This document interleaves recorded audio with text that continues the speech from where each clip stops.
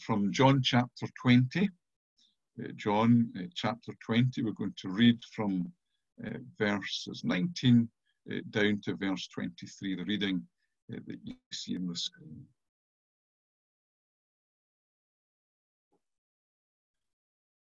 On the evening of that day, the first day of the week, the doors being locked where the disciples were for fear of the Jews, Jesus came and stood among them and said to them, "Peace be with you."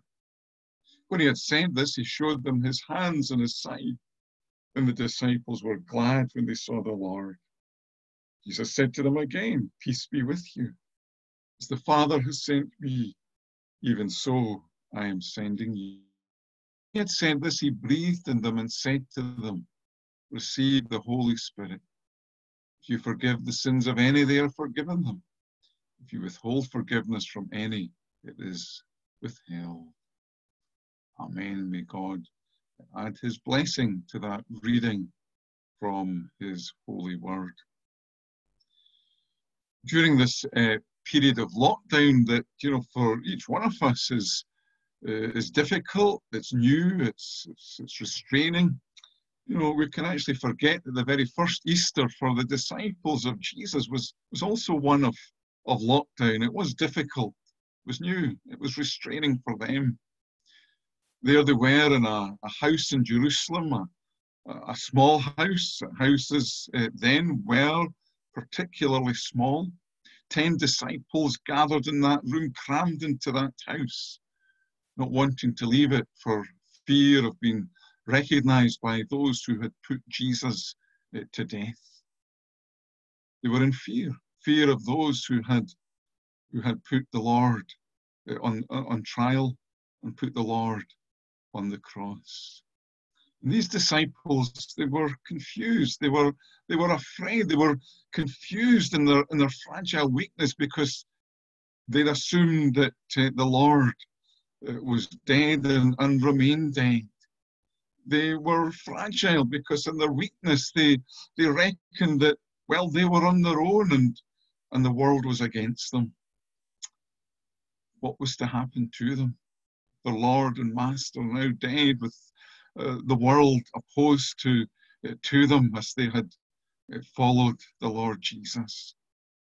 But of course their assumptions were assumptions. Their assumptions were based on their own reasoning. They hadn't taken in the words that Jesus had spoken to them more than once when he said that he'd be killed and on the third day rise again. They hadn't taken in his word. I mean, after all, in their 3 years of being with Jesus, Jesus had never erred at all in any of his words. Jesus had never made one false promise.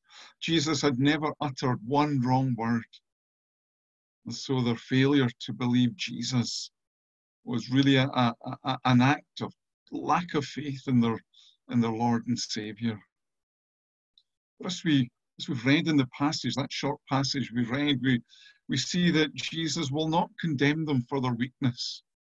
What do we read? We read instead that he shows them grace. And he assures them of his love and his forgiveness and in fact sends them on a mission. The mission of the Lord, Lord's mission, that they will leave their locked house and they will spread the good news of the risen Savior. Their lockdown wasn't going to be permanent. Their lockdown actually would be an opportunity for them to meet with the risen Jesus and be confirmed in his peace towards them and their peace with him. Their being in that locked room when Jesus comes to meet them actually shows the Lord's love for them and the Lord's command to them that they will leave that house and they will take with them the message of salvation in the Lord Jesus. And so that lockdown for these disciples, in fact, was a blessing, because in that, in their restraint, they met with Jesus. And if we had read on in John 20, you would see, of course, that later the next week, the other disciple, Thomas goes into that house. And in that still lockdown, Thomas's faith is strengthened when he meets and sees the Lord Jesus. I pray that during this time of lockdown, this time that we are finding difficult, that we'll realize, in fact, that it is a blessing. God has given us this time for a particular reason, in fact, many reasons. But surely included in these reasons is the opportunity that God has given us the more to meet with him. And that your strength your faith is strengthened in him. And I pray that in this time that your faith actually is being energized, so that when the time does come, when this lockdown ends, that you'll go out with the word and with that zeal for the Lord, with your faith strengthened in him, and that you'll be a means to spread the good news of salvation in and through the Lord Jesus Christ. You are, who know him, a follower of Jesus. You've been given that word to give to others. And we pray that that word will be sent, and that you will be sent with that word. What do we see then in these verses? What's the, if you like, the main theme in these verses? Well, surely the main theme is contrast. Contrast. Let's look at the contrast. Let's read again verse 19. On the evening of that day, the first day of the week, the doors being locked where the disciples were for fear of the Jews, Jesus came and stood among them and said to them, "Peace be with you." I mean, the contrast couldn't have been greater. I mean, outside that house in Jerusalem, outside were those who put Jesus to death. Outside were those who had put Jesus in trial. Outside were those who had condemned Jesus for blasphemy. And outside were those who had crucified their Lord. Those who hated him.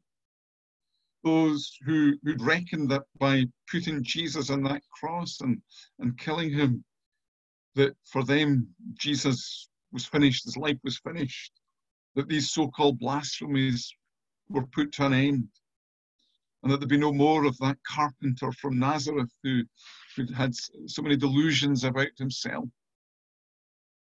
Inside the house, what do we see? We see Jesus.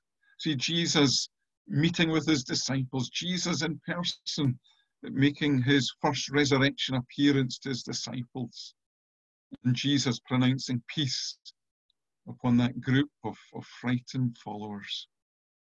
I mean, for a whole day since the morning of Jesus' resurrection from the dead, for a whole day, these disciples had been in a state of fear. They were in that fear because, well, they realized there was much danger outside of that house.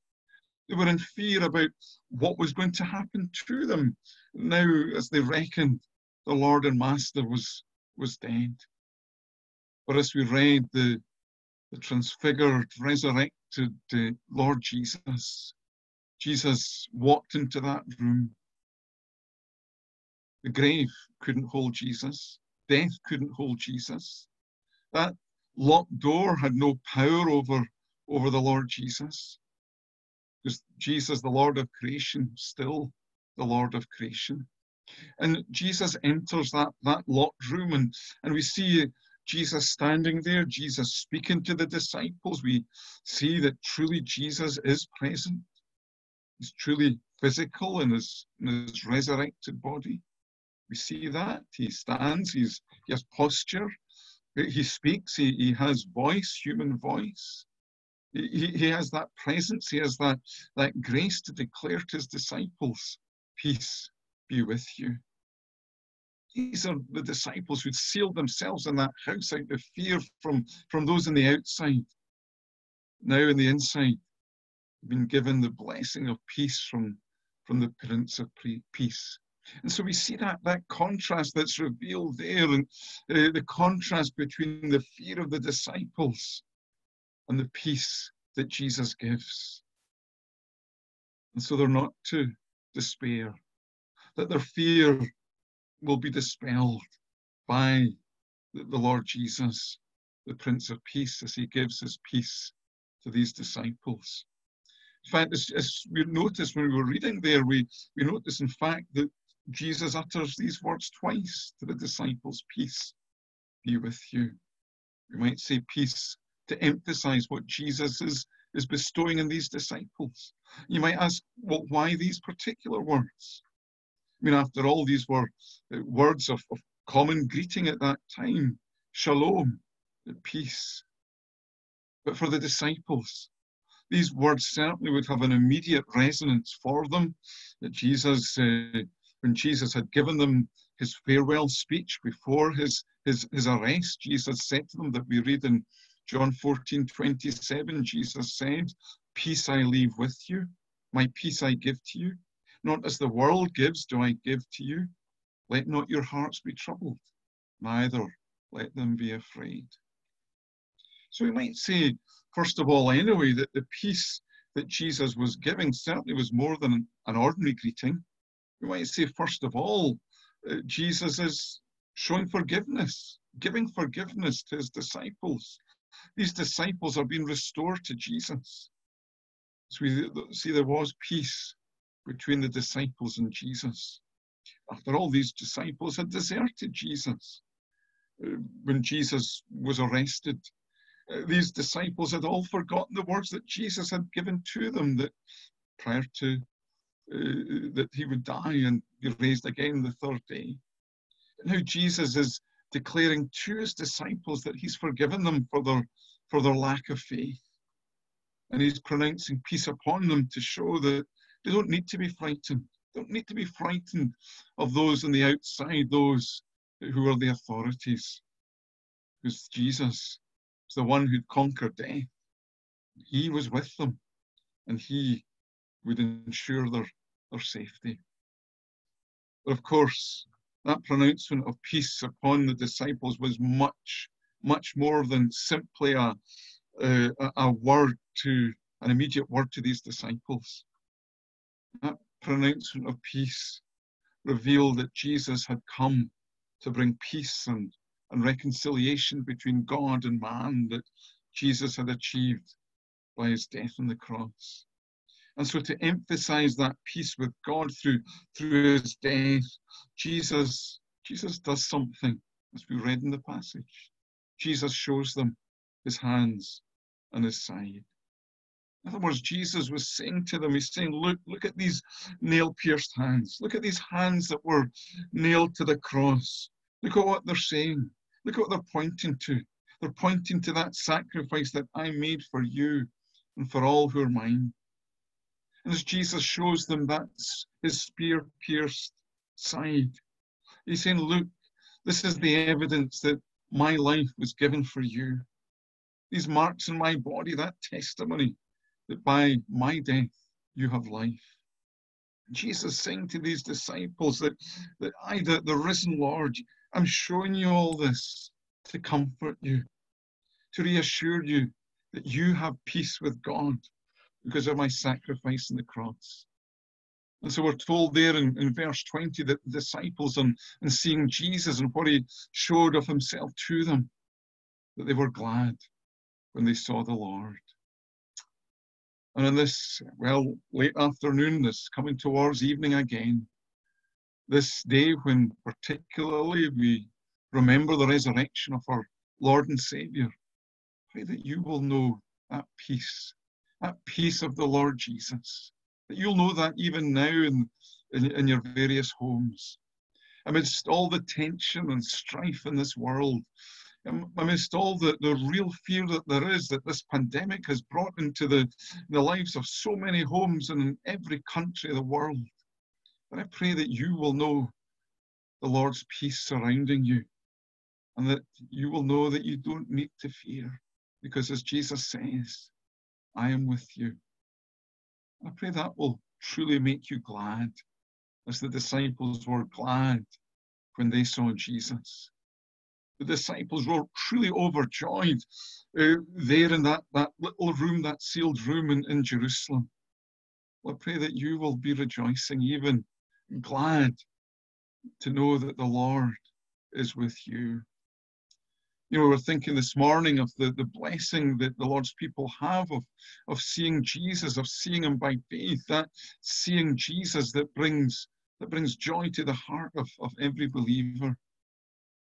Well, as you by faith see the risen Lord Jesus, as you see him in his word, as you know him in your heart. I pray that that seeing the Lord Jesus will have resulted in your faith being transformed, in your zeal being transformed, that you'll have that true desire to serve him with all that you are, and that truly you will have done with lesser things, and that you'll be willing to be sent by the Lord as the disciples were being sent by the Lord, as we see there in verse 21 through to verse 23. Again, let's read these words. As the Father has sent me, even so I am sending you. And when he had said this, he breathed on them and said to them, receive the Holy Spirit. If you forgive the sins of anyone, they are forgiven. If you withhold forgiveness from anyone, it's withheld. Jesus had been sent from all eternity, a Savior who'd redeem his people. Jesus had come willingly, he'd come lovingly, he came sacrificially, he was and is the sent one. Whereas Jesus' ministry had been accomplished when he gave himself on the cross, and when he cried out, it is finished, it is accomplished. Jesus bore the sins of his people on the cross.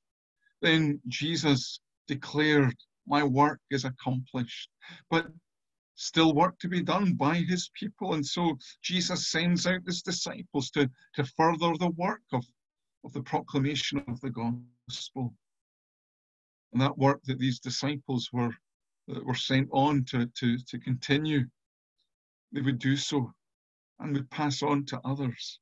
And that work continually being passed on through generations. And that work of proclaiming the good news will continue until the Lord returns. And just think of who Jesus is sending out with that message. He's sending out these very disciples who just a few days before had deserted him. But Jesus will send out these disciples. And as we read, of course, in Scripture, Jesus, after his ascension into heaven, he sends his disciples to empowered with the Holy Spirit, the Spirit to empower his followers, to speak his word, to do his word, to tell others the glorious gospel of salvation in and through the Lord Jesus. And Jesus sent his disciples as he sends you and he sends me by his authority, empowered by the Holy Spirit, as we're to be sent as children of our Heavenly Father. I really do need to take this in just for a moment, because everything that we do as a church, everything we do as a congregation, all that you do as followers of the Lord Jesus, you do, not by our own authority, but you do and we do by the authority of the Savior. And that has to be so reassuring, both at this time and all times, that every time the word is preached, that word is preached by the authority of the Lord Jesus. And if it's by his authority, he'll equip you and he'll empower you and he'll enable you to witness for him, to declare unsearchable riches of the Lord Jesus. And it's these words that Jesus promised his disciples as Jesus was ascending into heaven. And Jesus said, Acts 1:8, but you will receive power when the Holy Spirit comes on you. You will be my witnesses in Jerusalem and in all Judea and Samaria and to the ends of the earth.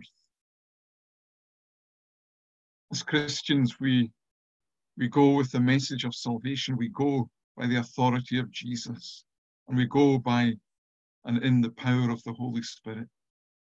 You see that in verse 22, there's Jesus saying there, we might say he's anticipating the giving of the Holy Spirit at Pentecost. In other words, after Jesus ascended to heaven, when the Holy Spirit came upon the church. And we see how Jesus, there in that room in Jerusalem, he's giving this word of promise. He's breathing on his disciples, and he's telling them, receive the Holy Spirit.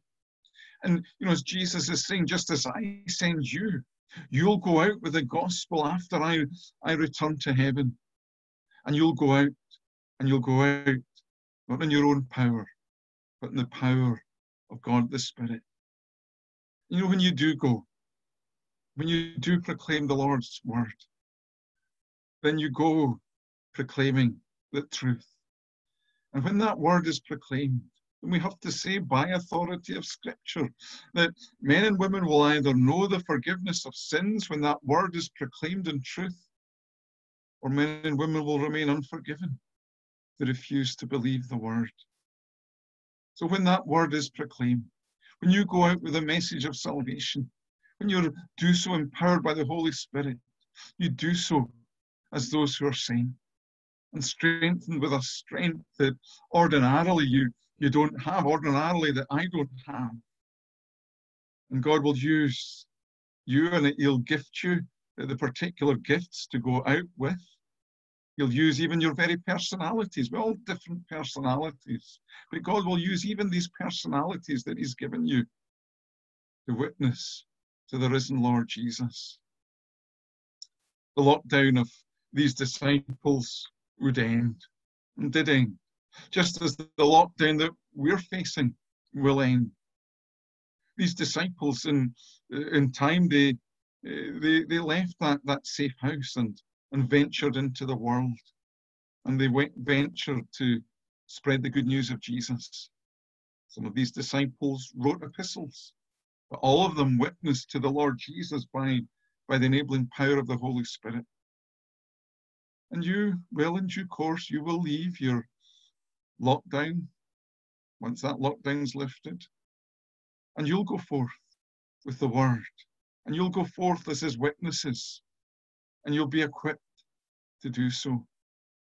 Because we might say this, and even in this day and age that God has blessed us with, that even now, through the means that God has given us, we're enabled even now to go forth with the word. Because yes, we have a physical lockdown, but that lockdown doesn't restrain the word of God. And so we thank God that God has given us the means to proclaim His word to a watching world. We give thanks for every opportunity that God has given us through the technology that we're blessed with to proclaim the good news of salvation. So we have that opportunity that the church has given. And that even in this time of lockdown, we can go forth and witness to the Lord and of the Lord. And when that lockdown is lifted, we go forth and witness person to person and witness for our Saviour. Just as you testify now that you know the Lord of peace, and you'll tell others of that peace that the world knows nothing of. And so we close this morning again with these thoughts, that we see Jesus. We see the risen Jesus who comforted His disciples there in that locked room there in Jerusalem. We see Jesus who comforted His disciples by His presence and with His word there on that first Resurrection Sunday. And the same Lord Jesus who comforted His disciples there in Jerusalem is the same Lord Jesus who comforts you by His word when He speaks to you of His peace upon you, both now and always. And we see Jesus by faith. We see the risen Lord Jesus even in the glory of heaven.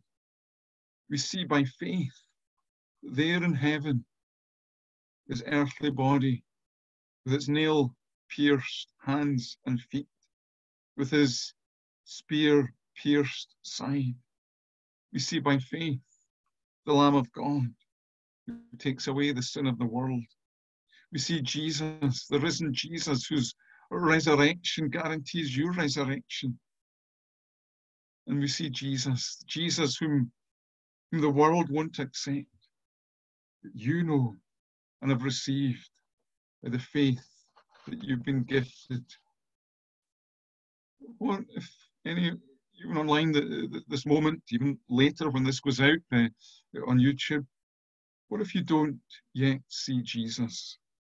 Well, I plead with you, turn to His word. You've got access to His word, turn to it. See the Saviour who was crucified for you. See the Savior who died for you. See the Savior who rose from the dead for you, and look on him. Look on this the sinless Savior who took the sin of the world upon himself, and who promises to forgive the sins of all who come to him by faith. Look to the risen Lord Jesus and come to him and repent of your sins and know that peace that's beyond human comprehension. Another Easter is soon passing. May I ask you, have you given your life to the Lord Jesus, the Lord of Easter? The disciples there in that room, they gave their lives to Jesus. And Jesus chose them to go into all the world with the message of the good news of salvation, the Lord Jesus. The world needs and continues to need to hear that good news. And even the very backdrop of a pandemic surely is that opportunity to tell the world that there is a Savior, one Savior, the Savior who cleanses sin, the Savior who's alive. Tell the world that there's a Savior who gives that eternal hope of salvation, so that you truly can say that nothing but nothing can separate you from the love of the Lord Jesus. Well, pray then that as we're about to close this particular part of our service, pray that God will bless you and have blessed you by his word, and that you truly will know the risen Lord Jesus in your life, that you'll know him now and you'll know him always. Amen. And let's join together again in prayer. Let us pray. Lord, we thank you, truly do thank you for your word of comfort, your word of mercy. We thank you, Lord, that truly by your word and by the enabling help of the Holy Spirit, we see Jesus. And we pray, Lord, for all who have listened in even this late afternoon, and who even, Lord, will continue to listen in, that they will know the saving grace of the Savior. And so, Lord, be with us, Lord, we pray. Be with us even for the remainder of this day. Be with us, Lord, in this week that has begun. Lord, be near us, each one. Bless us, we ask. Provide for us. Protect us from all danger. Be near us, Lord. Cast out all fear as we trust in you. Lord, hear us as we continue in worship before you now. And we pray these things in Jesus' name. Amen. Let's just close with the benediction. And now may grace, mercy, and peace from God, Father, Son, and Holy Spirit rest upon and remain with you, both now and forevermore. Amen.